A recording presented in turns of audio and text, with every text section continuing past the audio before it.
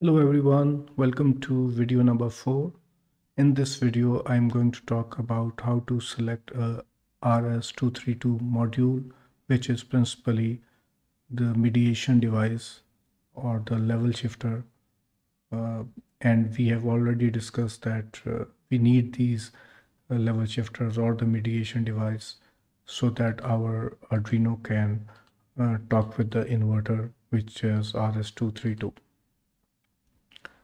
So let's look at the first. These are the level shifter boards, and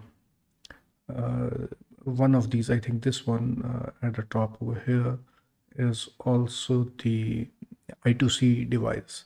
So how these works, and these also have, I think, these TXT and RXT LEDs also. I haven't used them. They are available. I'm just sharing that you can use these. If I'm going to test these, and if it is successful, I will share my experience. But right now I don't have the experience. I have got these boards, but I have not tested these. So this is one option you have. And right now I am using this module, RS232 module with my Arduino. This is a complete module with the connector. This is, I think, called DB9 or something. So this is easy to use with the already provided cable by the company with inverter. So all I have to do is connect the wires with Arduino and it start working.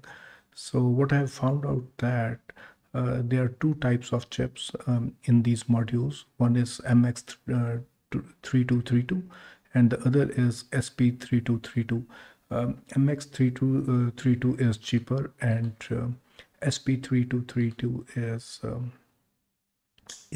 is so-called industrial level chip, but I haven't seen any difference in the usage because I tried to use SP3232 so that maybe the problems I am facing is due to MX3232, but there was no issue and I could not resolve the problems. So MX3232, which is cheaper, is just fine. And you can see that these module comes with male and female connectors because our the cable provided with the inverter is LAN and the other side DB9 is female.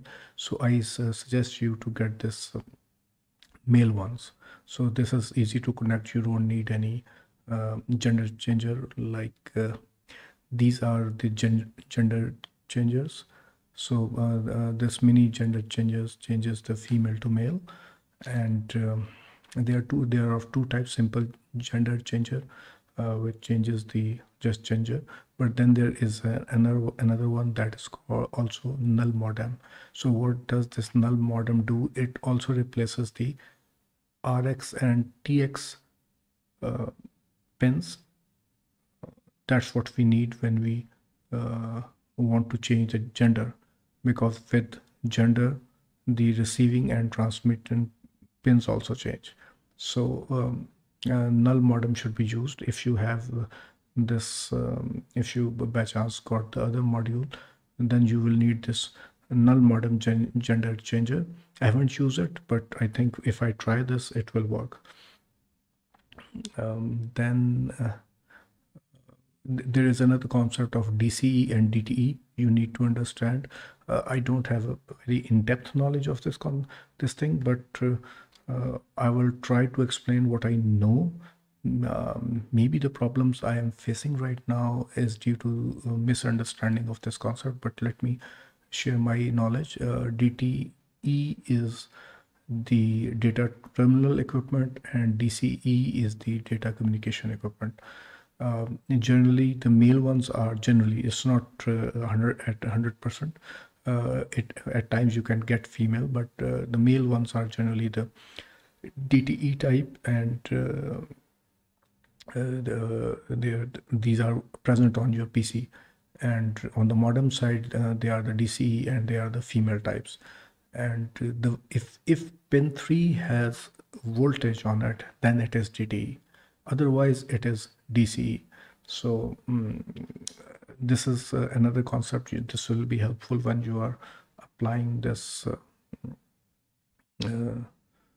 this solution. So this module right now, this should be DTE, and the cable with the inverter, that should be DC. This is my understanding. This is, I may be wrong, but this is all I have learned so far.